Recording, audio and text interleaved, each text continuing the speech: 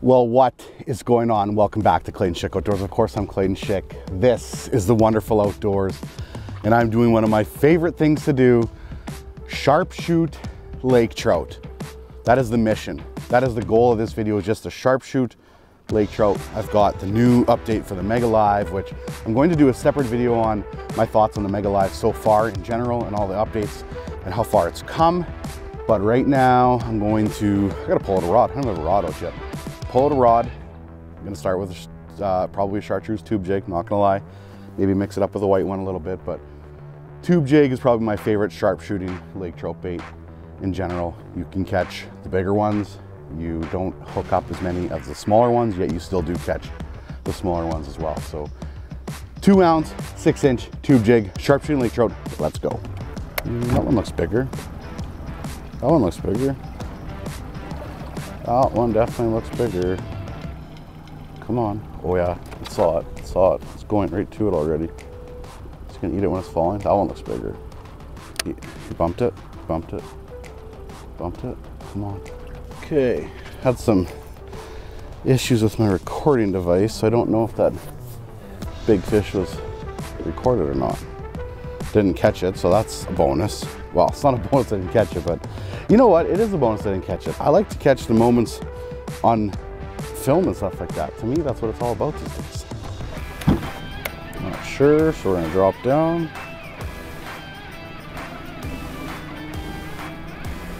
Well, it's coming up to it fast. That's likely not a good sign.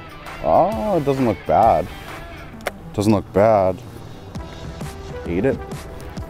Bumped it. I was in reverse still as I was trying to spot lock. Oh, this fish doesn't look that bad. Drop it down again, maybe?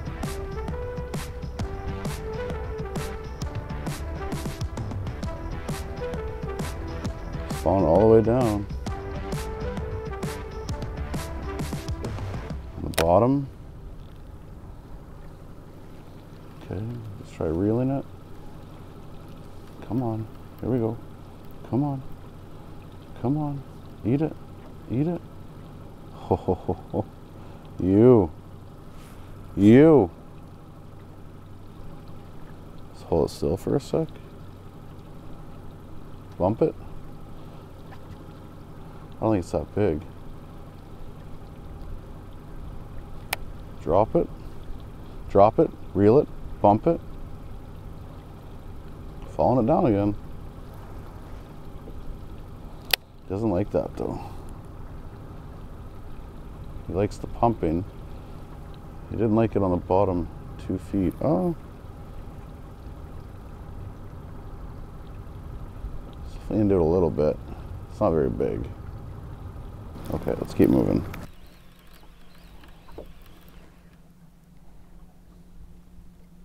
Oh, it's 2 of them right here. Oh, we hit it. He crushed it. I was just reeling up. Feels decent too. Okay, what do we got? Feels decent. It doesn't feel huge, but it's not small. Okay, well, did I have it landed in lake trout yet today? I don't think so. This will be the first one I hooked, I think. Yeah, it's definitely not small. Okay, I was just gonna reel up to move on. And as I was reeling up, it crushed it. Back down. Awesome. There's a couple more marks down there too. That's definitely got some weight. I feel like I got a decent hook set in them, but not crazy. I should be good now though. I was having trouble with my live recording, so I'm not sure if my other fish today recorded or not, but this one did. But oh, it's got some weight. Wow, okay.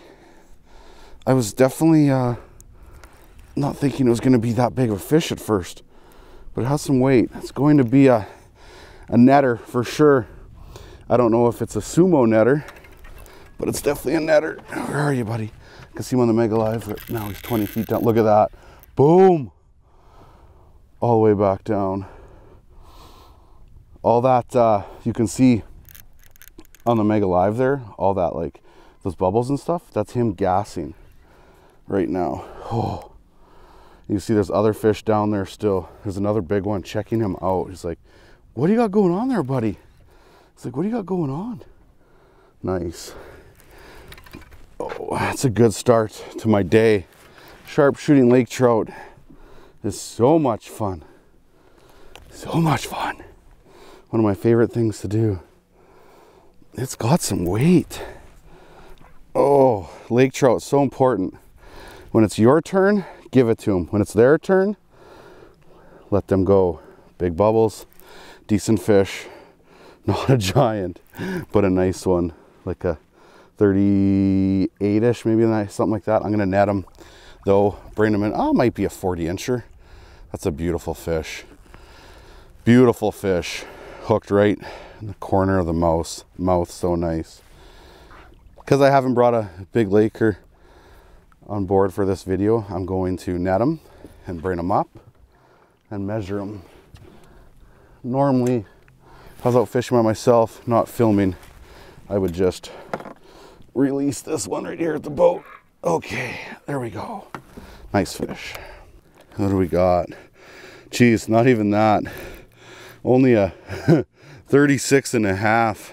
Just a 36 and a half. That's why I want to clip out that one at the boat. Beautiful fish, but still looking for bigger today, but put up a really good fight. Lake trout like to bleed, not gonna lie. That fish was hooked perfectly in the corner of the mouth, yet it's still bleeding. Lake trout are bleeders. They're not like a pike where they're pretty resilient in terms of they don't bleed much. Lake trout will bleed on you, so it is important to get them back in the water as quick as you can, because the water will coagulate their wounds pretty quick. So that fish felt like a 36-incher to start with, but then it like got heavy and fought insane for its size. That's why I was thinking it was gonna be a little bit bigger. Even in the net, I honestly thought it was gonna be 39 to 40-incher. It just had a giant head, big frame, well-built fish. But yeah, I'm sitting right now in 55 feet. I can mark my jig all the way down to the bottom. I'm so impressed with this update now with the Mega Live. I will do a video on, my next video will be literally just about the Mega Live and what I've noticed with everything so far in terms of where it came from or how it started and where it's at right now. But I'm definitely, I'm pretty happy with it. Another spot one, caught a good one. Didn't see much, but that's okay. Sometimes the bigger fish won't necessarily hang around with the smaller fish, so I'm okay with not catching many if I can catch the right size. Big mark, big mark, big mark, big mark, big mark, big mark.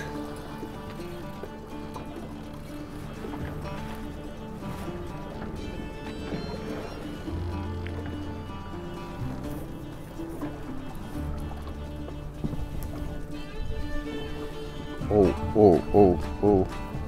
Some mark interacting with me. I don't know if it's the big one or not.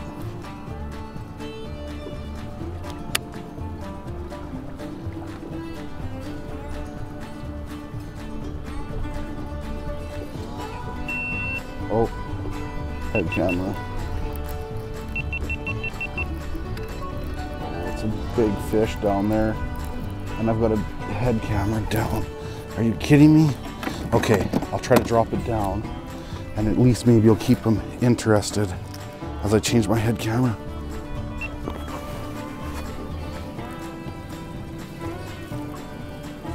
Okay, he's still there. He's still there. Oh, he's going right to as it's dropping. Right by him. Come on, buddy. Oh yeah, come on. I'm not on the screen right now. Come on. Come on.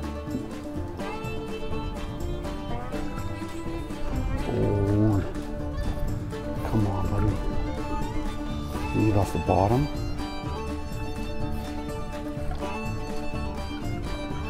Oh. Got him right off the bottom. That's a big one. Come on, got it.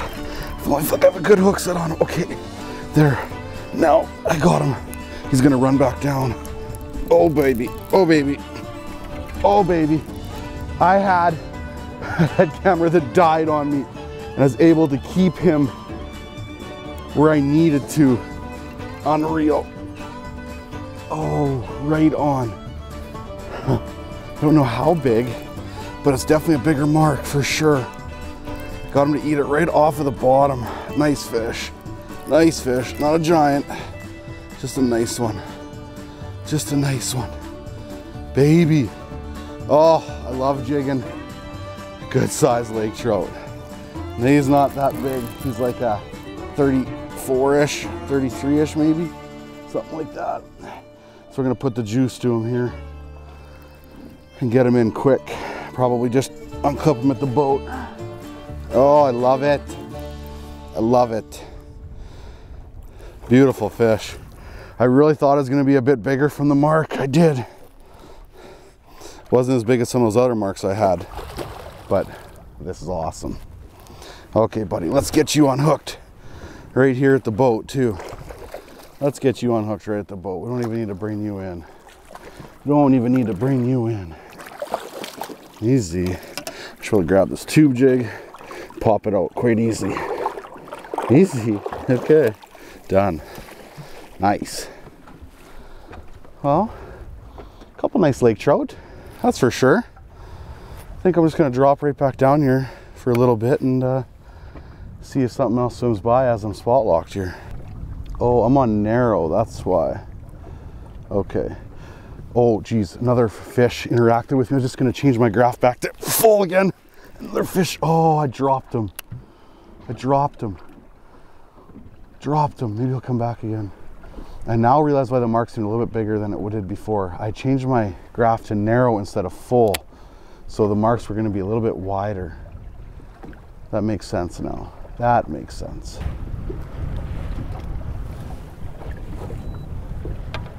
Come on. It's getting rough out here. It's getting rough out here.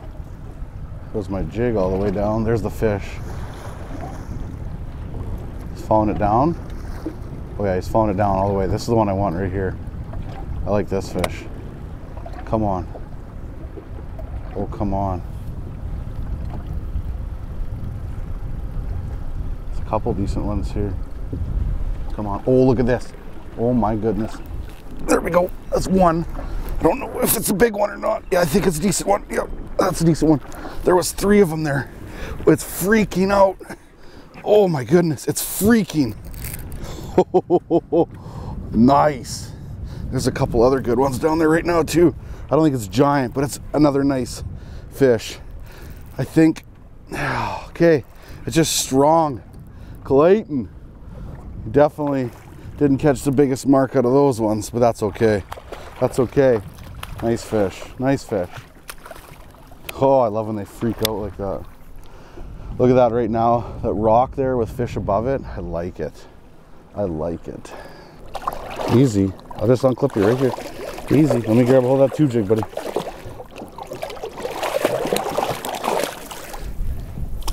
Well, unfortunately, my wind is picked up pretty good. I'm not gonna lie.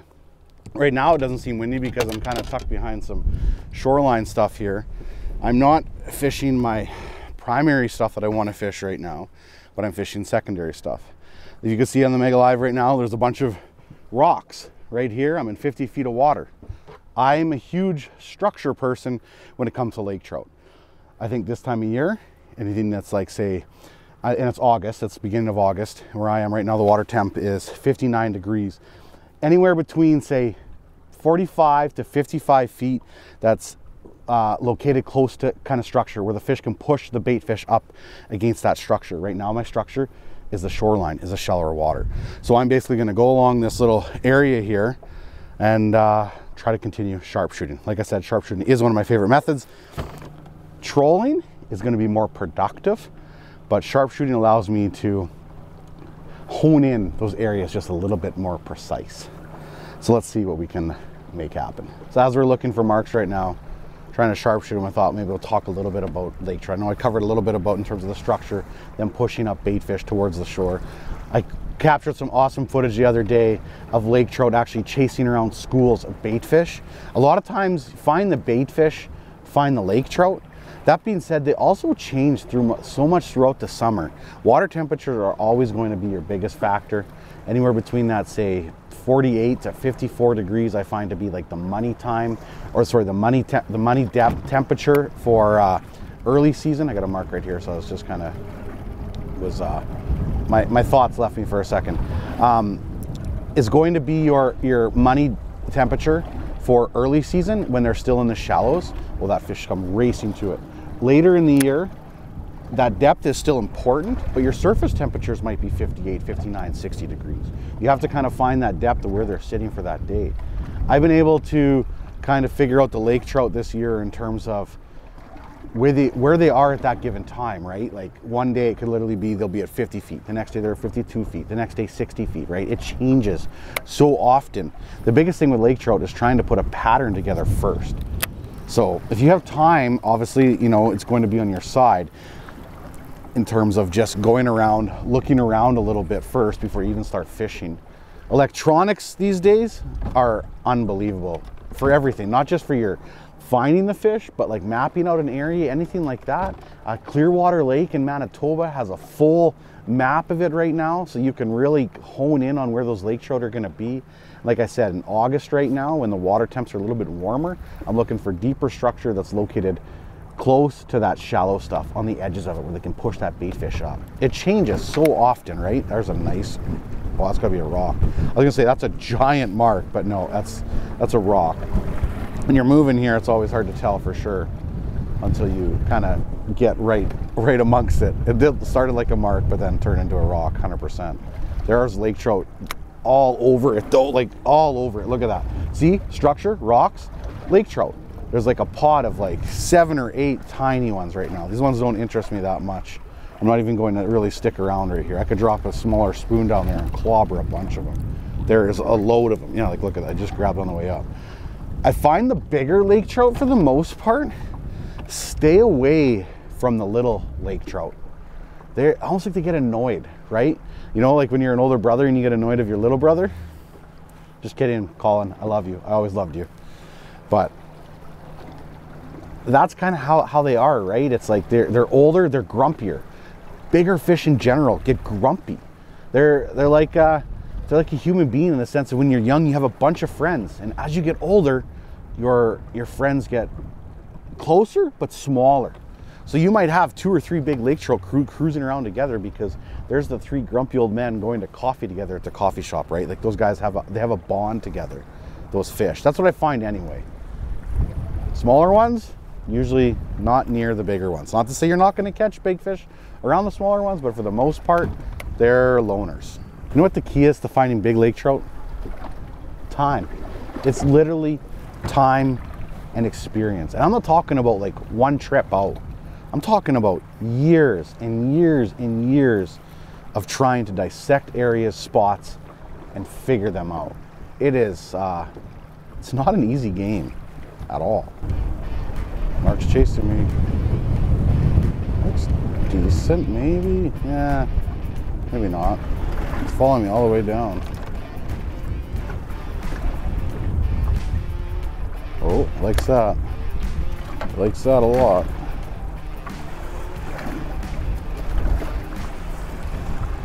Come on.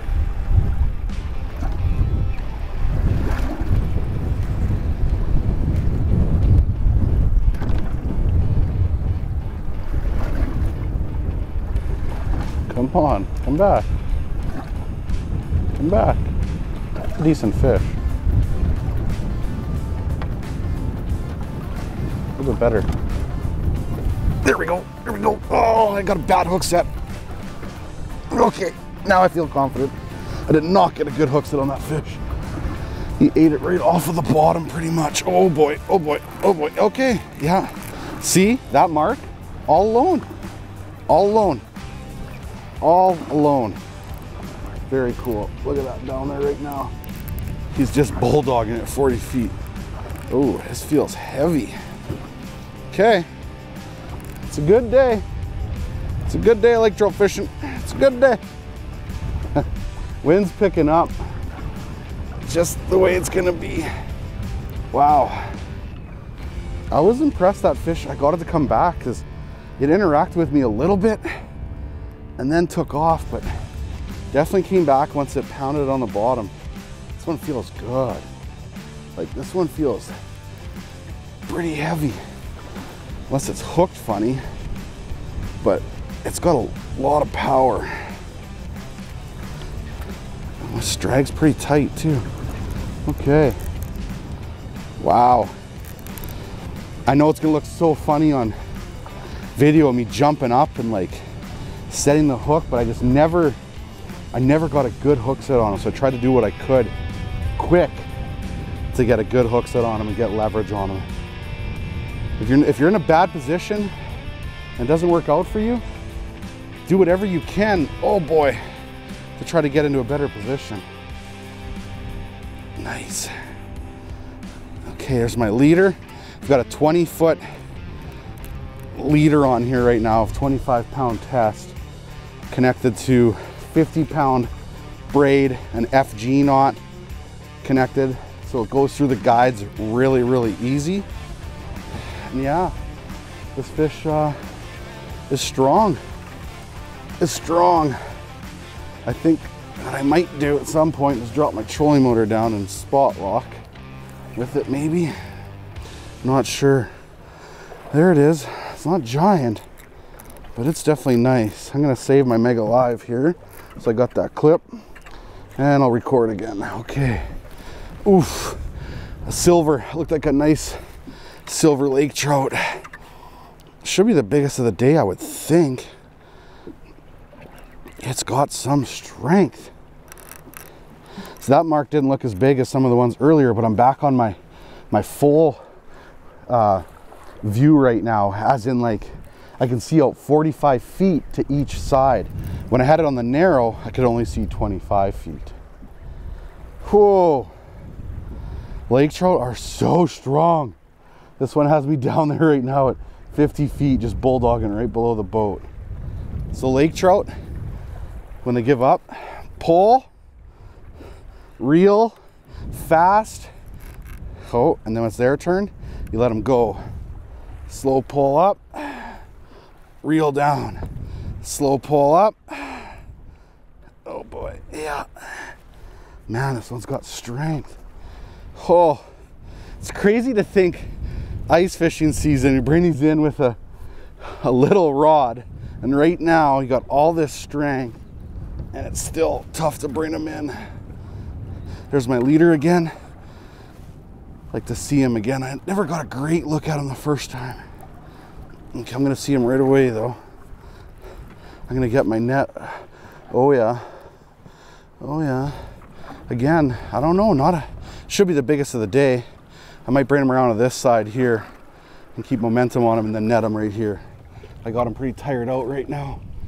Okay. Okay, here we go. Yeah, biggest of the day. Get in there, buddy. Nice. Okay, I'll get my other camera set up. I hook again right in the corner of the mouth. I'll pull it out and show it off. Maybe measure it too. They are fighting so hard today.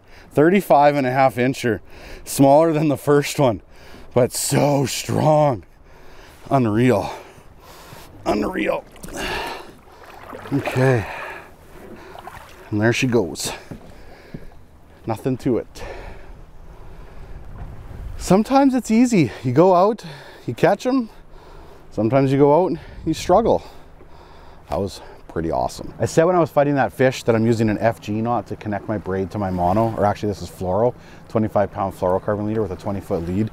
There's a friend that I really value highly as a lake trout fisherman, and he's been using the FG knot and swears by it, and it's such a low profile knot that slides right through your guides.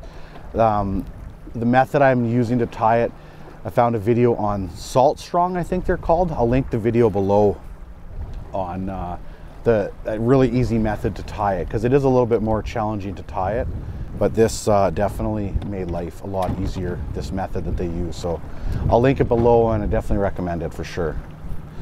I'll be using it for any of my knots for fluoro to braid or mono that's going to go through the guides of my rod. And then you can give yourself a lot longer lead too, and that way if you have to retie a few times, you don't have to retie the knot every time, which is really nice. Look at the school of them down there. Oh, insane. Like I said, if I wanted to catch a pile of them right now with a little bit smaller bait, you could. That's why I like these tube jigs with a single hook on them. You don't sting all the smaller ones. They don't get hooked up. You don't have to mess with them, take them off. I can just kind of take off the smaller ones. I'm not even trying right now to set a hook on these fish. I do like catching small lake trout too. Just that really wasn't my goal right now. My goal right now today was to sharpshoot a couple quality fish. Drive around more, fish less. That's what I do a lot of times when I'm hunting bigger fish. Well, that will wrap up this little video. Short one. Weather kind of made me get out of here type of thing, I should say. So yeah, a little bit about lake trout, where to look for them, etc., etc. Next video will be just a complete my thoughts on the Mega Live and how far it's come, where it started and all that. I've almost had it for a year now. I would have it for a year in December, so I guess 8 months-ish I've had it for. Is it really 4 months of December already? August, September, October, November? Holy Murphy. Yeah, I've had it, I got it like the beginning of December, I think. So I've had it for 8 months, and I'll give you my thoughts so far on everything in my next video. But thank you so much for watching, and don't forget, get outside.